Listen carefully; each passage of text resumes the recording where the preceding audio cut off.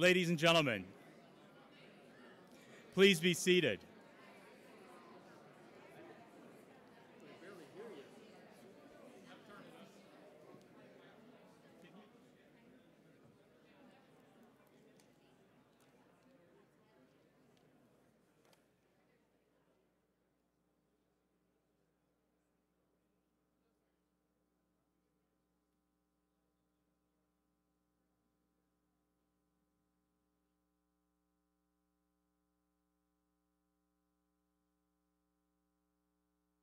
Ladies and gentlemen, please be seated.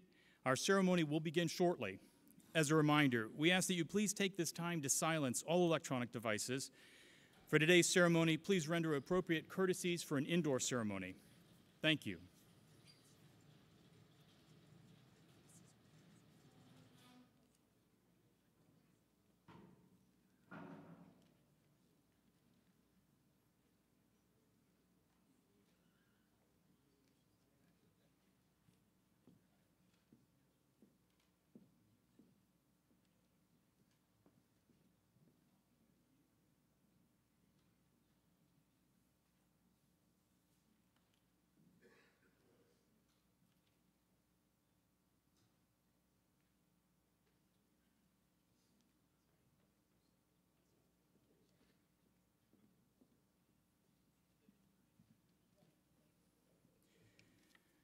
Welcome to the Combined Arms Center in Fort Leavenworth Change of Command ceremony. Today we honor Lieutenant General Michael D. Lundy and Lieutenant General James E. Rainey as they exchange leadership responsibility for the Combined Arms Center and Fort Leavenworth. We also want to take the opportunity to farewell the Lundy family and welcome the Rainey family to Leavenworth community. Founded on 8 May 1827, Fort Leavenworth is the oldest active Army post west of Washington, D.C. This year marks its 192nd year of continuous service. In its early days, Fort Leavenworth was involved in frontier exploration and physical defense for the nation and its citizens. Today, it is at the forefront of military leadership, education, and training. The United States Army Combined Arms Center, CAC, is the force modernization proponent for unified land operations, combined arms operations at echelons above brigade, division, corps, and theater army, mission command, airspace control, information operations, irregular warfare, knowledge management, personal recovery, OPSEC, military deception, security force assistance, UAP interoperability, and the Army profession. CAC is also the U.S. Army's lead organization for lessons learned, doctrine, training, education, functional training, fielded force integration, organizational design, managing the Army Leader Development Program, Army Profession Program, Army Training Support System Enterprise, Army Training and Education Management Enterprise, and the Combat Training Center Program. CAC is made up of more than 34,000 soldiers and Army Civilian Corps employees stationed throughout the United States, Europe, Korea, and Southwest Asia, and 9 centers of excellence, 20 branch schools, and 7 non-branch schools. The Combined Arms Center synchronizes 37 U.S. Army schools through Army University, educating and training more than 300,000 students annually, including nearly 5,000 students from 130 separate nations, and more than 10,000 sailors, airmen, and Marines from the Joint Force. Although much has changed over the 3 centuries during which Fort Leavenworth has served the nation, one thing remains the same. The Combined Arms Center and Fort Leavenworth remain at the forefront in training, education, and modernizing the force for continued success in complex and uncertain future environments.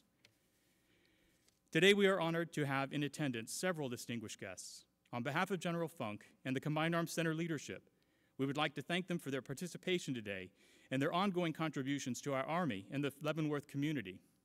With us today are Mrs. Michael Lundy, spouse of the outgoing Commanding General, Combined Arms Center in Fort Leavenworth. Mrs. James Rainey, spouse of the incoming Commanding General, Combined Arms Center in Fort Leavenworth. Ms. Bailey Rainey, daughter of the incoming Commanding General, Combined Arms Center in Fort Leavenworth.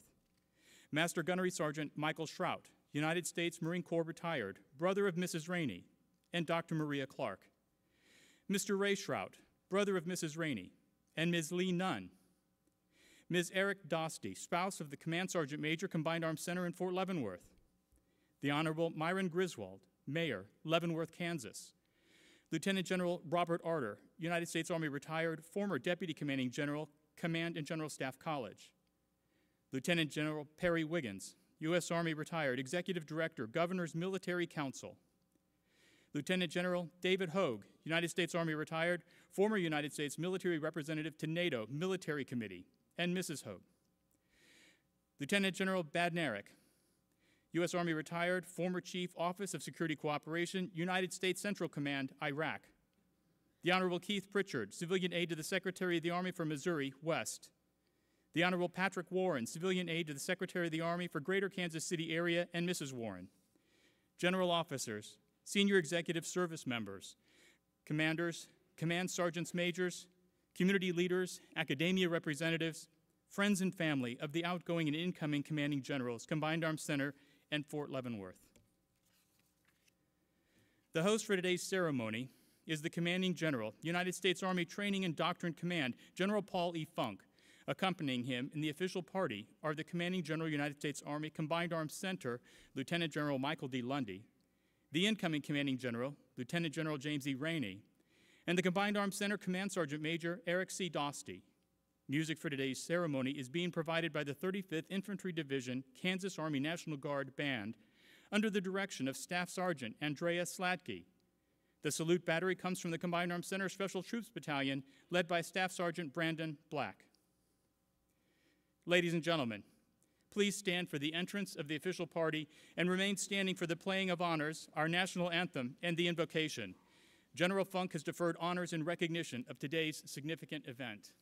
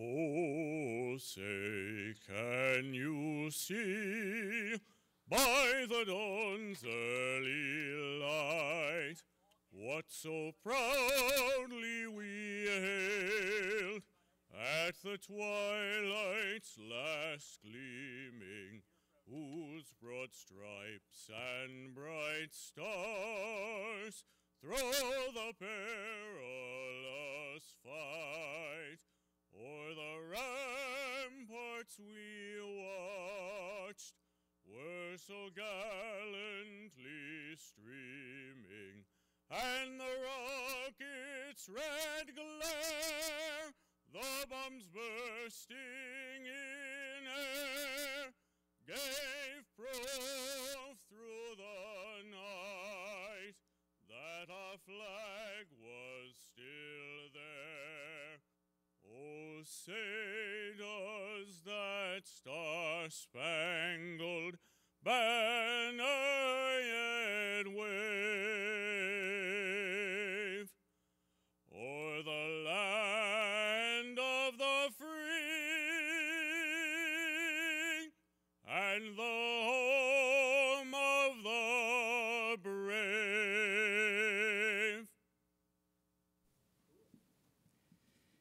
Delivering today's invocation is Chaplain Colonel David Wake. Please pray with me. Almighty God, your word tells us there is a time for everything, a time to plant and a time to uproot. We meet here today at a turning point in the history of the Combined Arms Center in Fort Leavenworth. We thank you for giving Lieutenant General Michael Lundy the discernment and determination to faithfully develop cutting-edge doctrine, modernize the force, and train warriors who fight our nation's battles.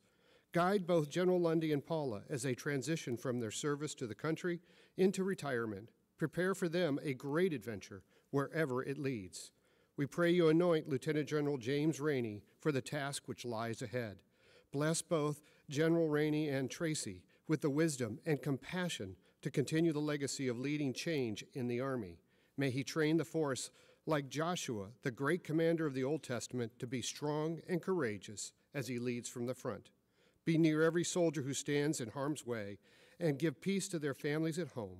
And I pray in the clamor of movement and maneuver, we will listen for your still small voice.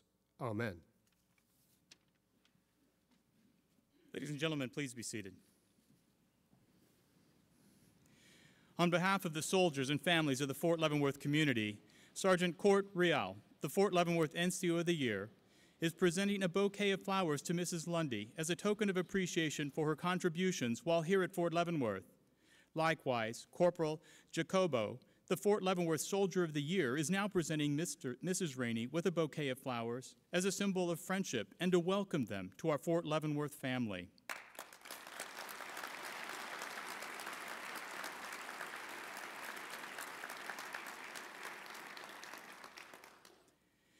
Today's Change of Command ceremony is a traditional military event that runs deep in symbolism and heritage. Central to the Change of Command is the passing of the unit's colors. This ceremony has existed in the United States Army since the days of George Washington, spanning more than 244 years of military tradition.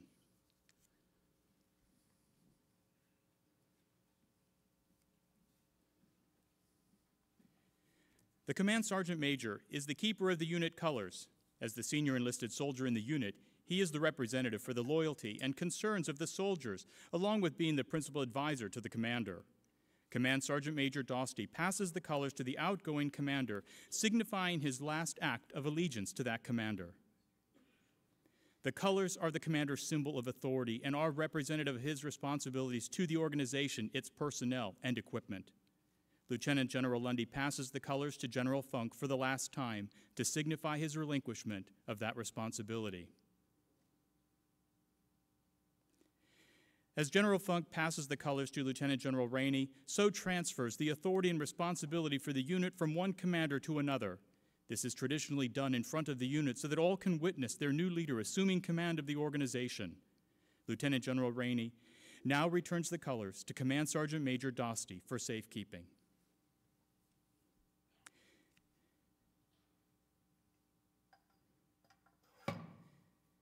The undersigned assumes command of the United States Army Combined Arms Center in Fort Leavenworth, Kansas, effective 16 December 2019, signed James E. Rainey, Lieutenant General, United States Army, commanding.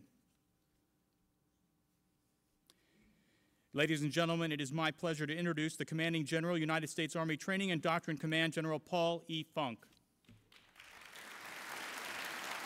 Hey, John. Hey, what a great day, huh? It's a great day. Our Army can do anything at any time. Even the snow can't stop us. So, distinguished guests, fellow general officers, command sergeants major, community leaders, family and friends, thank you for being here today as we honor an Army institution, Lieutenant General Mike Lundy and his wife Paula. And welcome Lieutenant General Jim Rainey, his wife Tracy, and daughter Bailey to Fort Leavenworth. And I think we have one on FaceTime somewhere too, right? Awesome, good, I'm glad she's there. Let's give them all a big round of applause.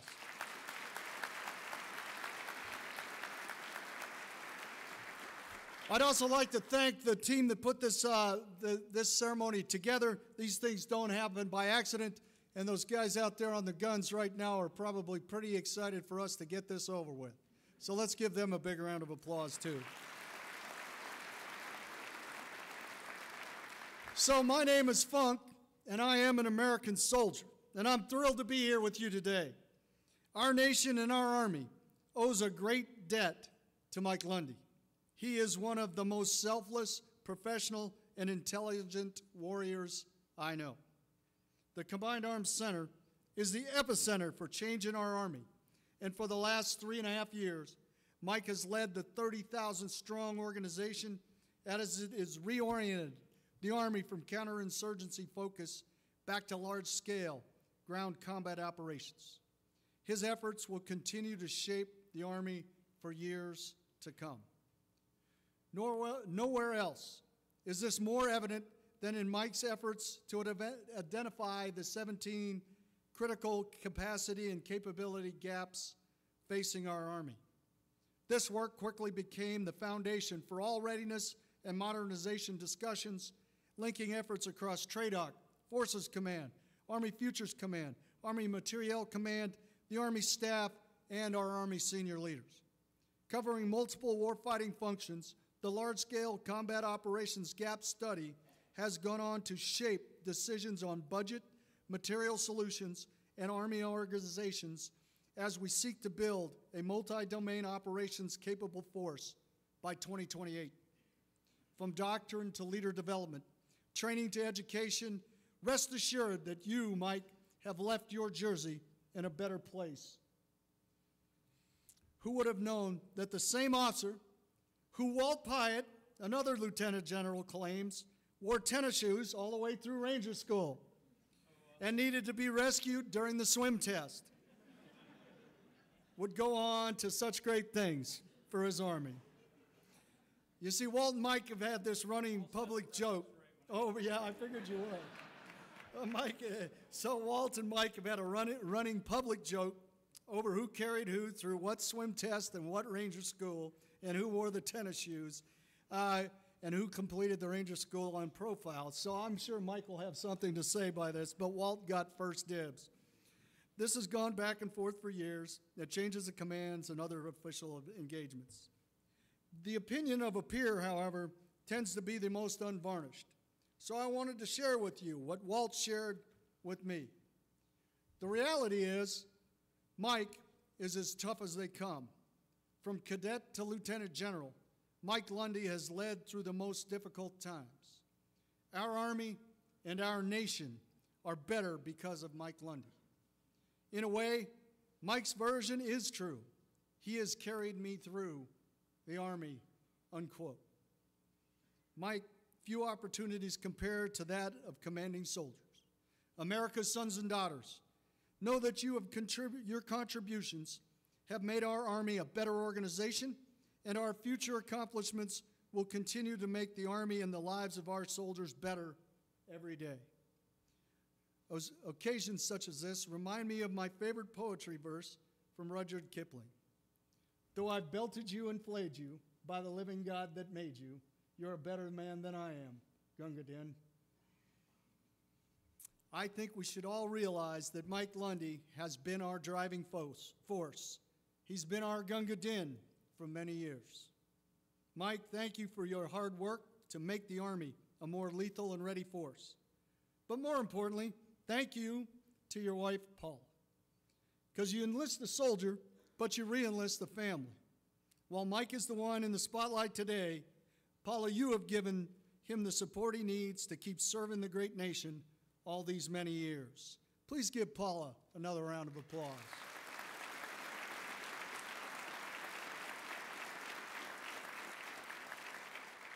Paula, your personal efforts demonstrate how the Army is truly a family and how through collective efforts we can improve the quality for our Army families and families in the surrounding communities. Thank you.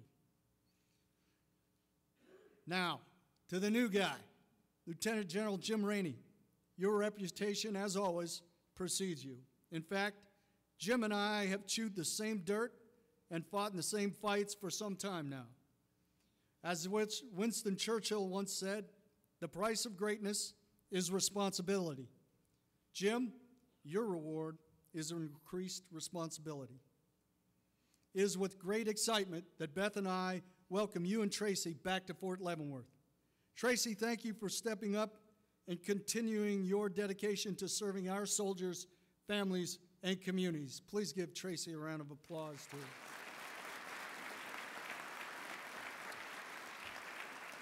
So, Jim, welcome to the epicenter of change in our Army. leading change is difficult.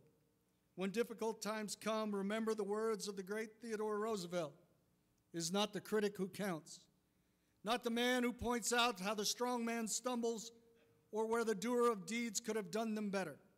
The credit belongs to the man who is actually in the arena, whose face is marred by dust and sweat and blood, who strives valiantly, who errs, who comes up short again and again, because there is no effort without error and shortcoming, but who does actually strive to the deeds, who knows the great enthusiasms, the great devotions, who spends himself in a worthy cause, who at best knows in the end the triumph of high achievement, and who at worst, if he fails, at least fails while daring greatly, so that his place shall never be with those cold and timid souls who know neither victory nor defeat. I have no doubt you will lead this team to unparalleled successes while continuing to enhance the lives of our soldiers and their family members here at Fort Leavenworth. As I said when I started, my name is Funk and I'm an American soldier. Congratulations to you both. Thank you.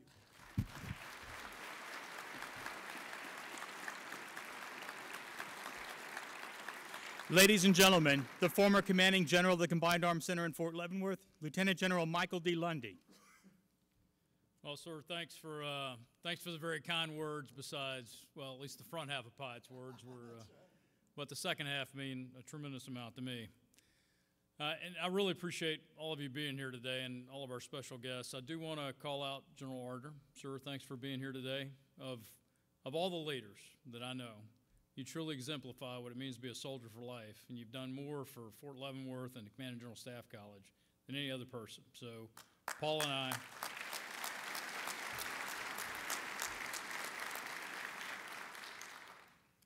I especially appreciate your mentorship and your friendship, and you and Mrs. Ardner are dear friends of ours, and we will cherish that forever. So thank you for your exemplary leadership. And to my beautiful bride, because like I said at a short award ceremony before this, which was a bit of a surprise, I'm not going to goof this up this time. I'm going to start out first with you. Oh, you know, I can learn.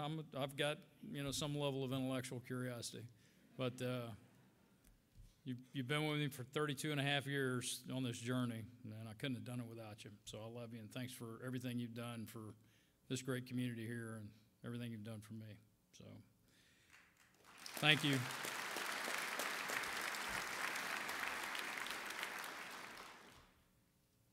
And when I got here, this tremendous team, we gave you a challenge to be able to change the Army.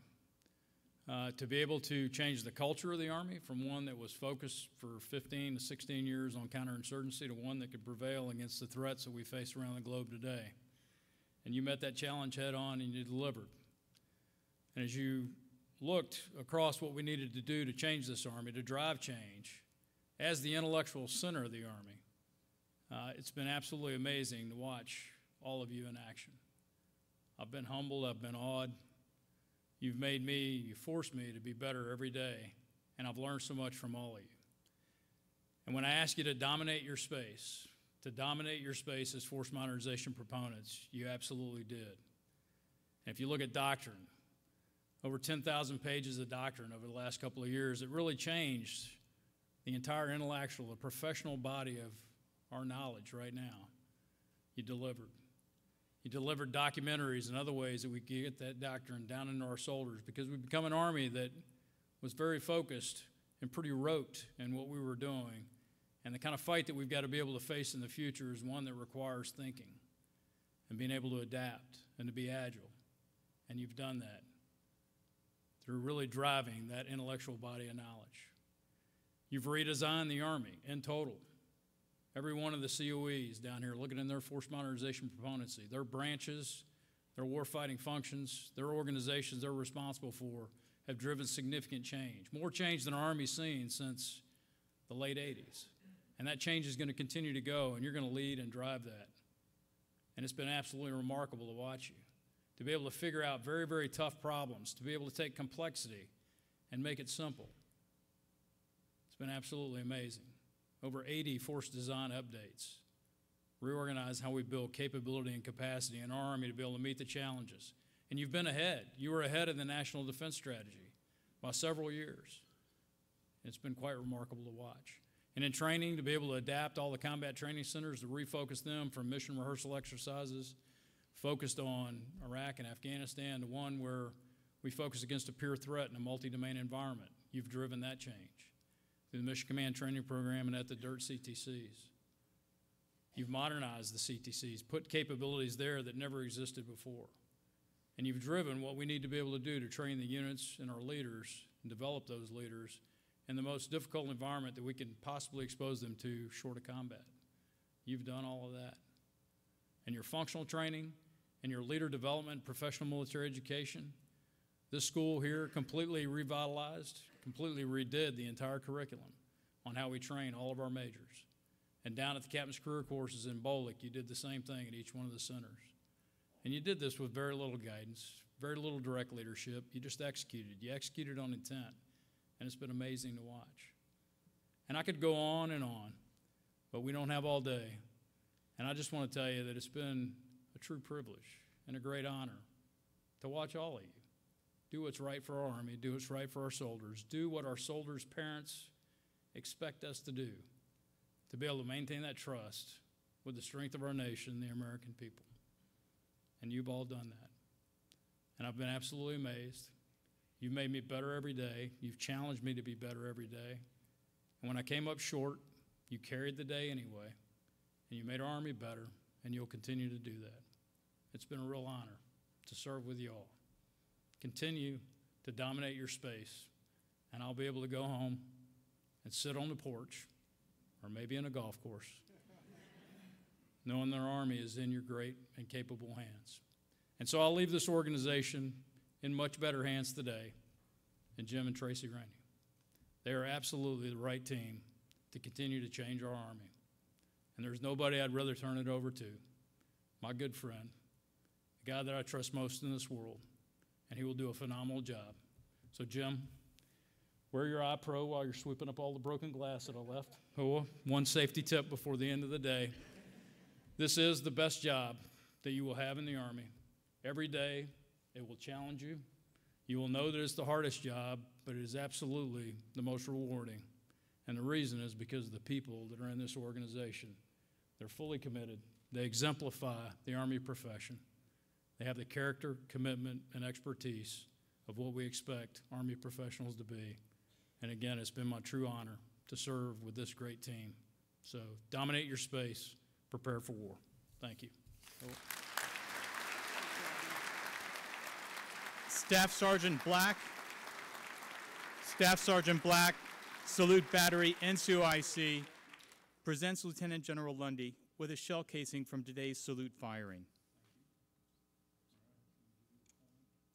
All right, as usual, and it's only fitting that in the last ceremony that I screw it up.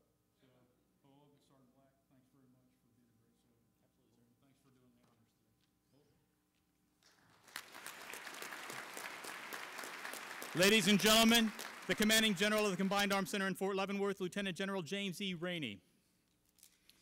General Funk, distinguished guests, friends, and family, thank you all very much for fighting the weather and taking time to be here to honor Mike and Paula, an incredible run here. I'd just briefly like to say some thank yous. I'd like to start by thanking God.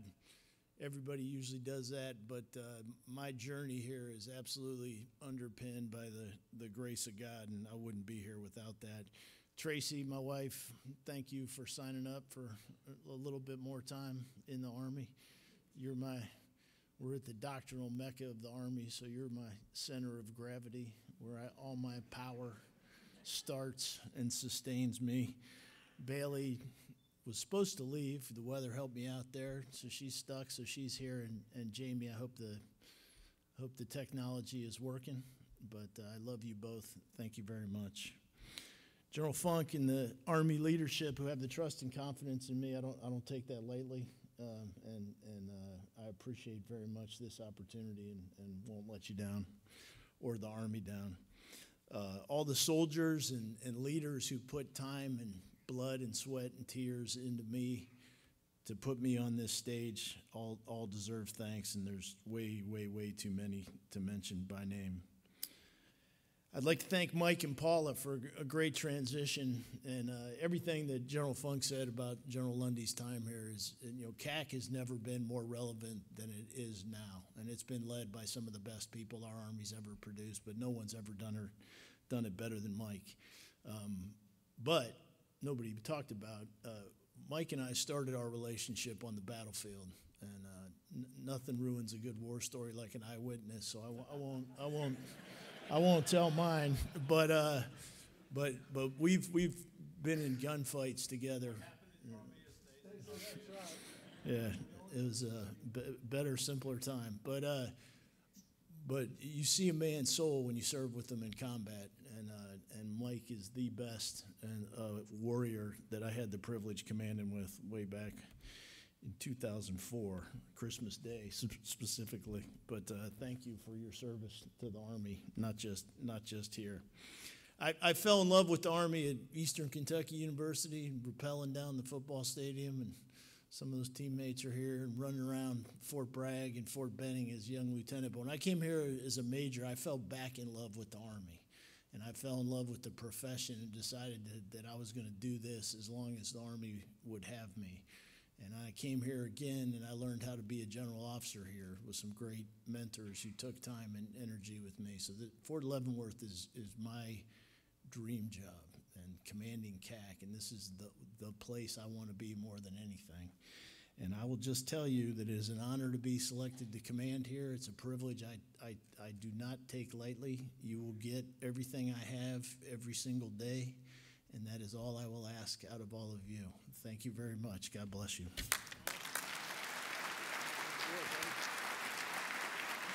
Staff Sergeant Black, Salute Battery NCOIC, presents Lieutenant General Rainey with a shell casing from today's salute firing.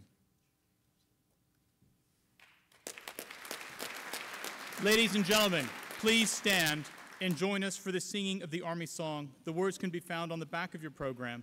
We also request that you remain standing in place for the departure of the official party.